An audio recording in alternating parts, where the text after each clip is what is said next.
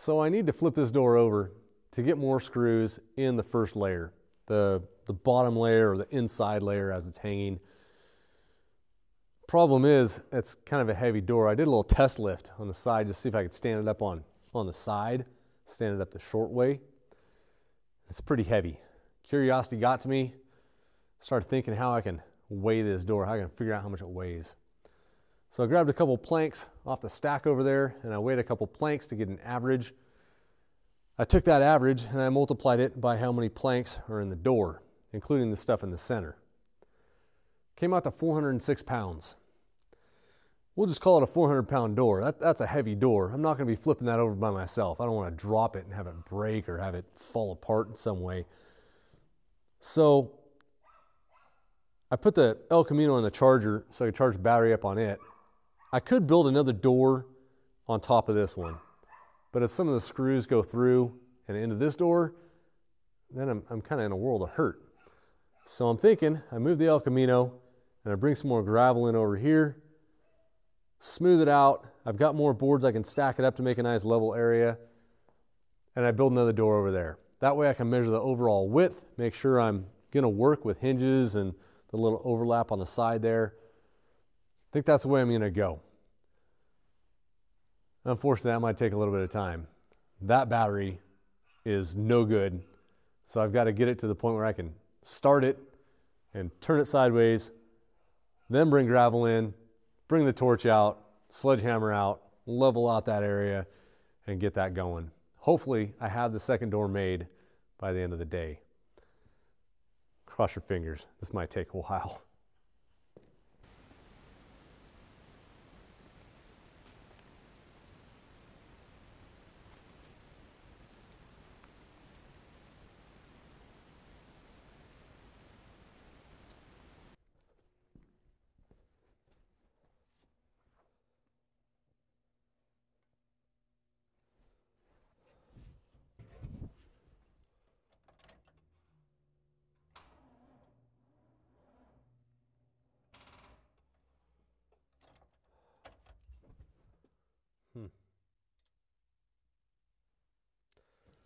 Well, that's not going to start.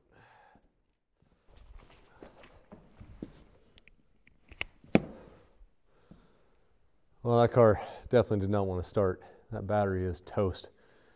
One of those Optima red top batteries. Heard horror stories about them.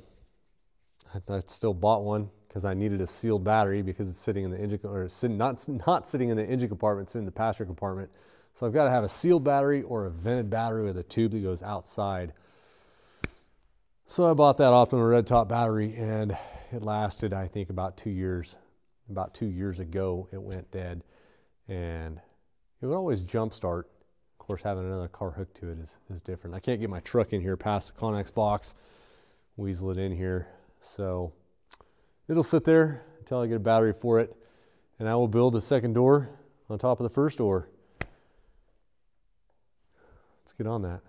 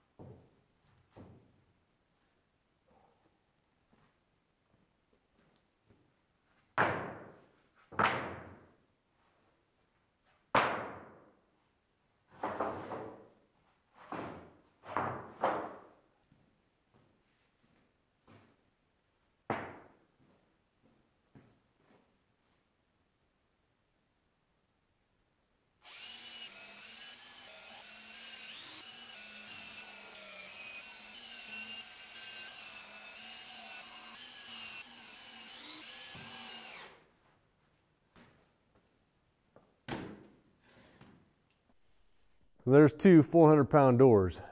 The only thing I didn't remember to do was cut the 45 out. I've got the knee brace that comes through the door opening on each side, so the outside upper corner on each door is going to have to get trimmed back. And I have it so that the one door will overlap the other. That's why there's this last plank here that's not put on the door yet. If you remember, on the top layer of the first door, on that end, I left a little piece open. Two things that did: it allows this plank right here to overlap the other door so that wind can't come through. It also offsets these planks with the planks down below so these cracks don't line up. I didn't put any type of weather barrier inside these doors. I didn't have any left over, so I did plan on putting some of that in just to keep the wind from drafting through the doors. But this way the wind can't go straight through the cracks. They're offset, so it will be a little drafty, but shouldn't matter too much. And that last piece right here will overlap the other door, so that'll cover that seam. What are you doing on my door, chicken? So I've got half a dozen more planks back there to choose from. After I get these doors hung up, I'll cut one to length, make sure it's the right width, and I'll screw it on that door to overlap that opening gap. We got to get on to making some hinges, so I got to go into town and get some supplies for that.